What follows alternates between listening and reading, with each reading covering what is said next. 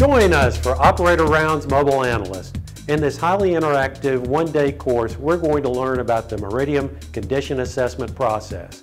You will learn how to standardize allowable values to ensure consistent data input, along with how to use measurement location templates to quickly and efficiently define measurement locations. Next, you will learn how to define a mobile route and link measurement locations to the route, the proper sequencing of the measurement locations, and how to activate the route and make it available to the mobile user.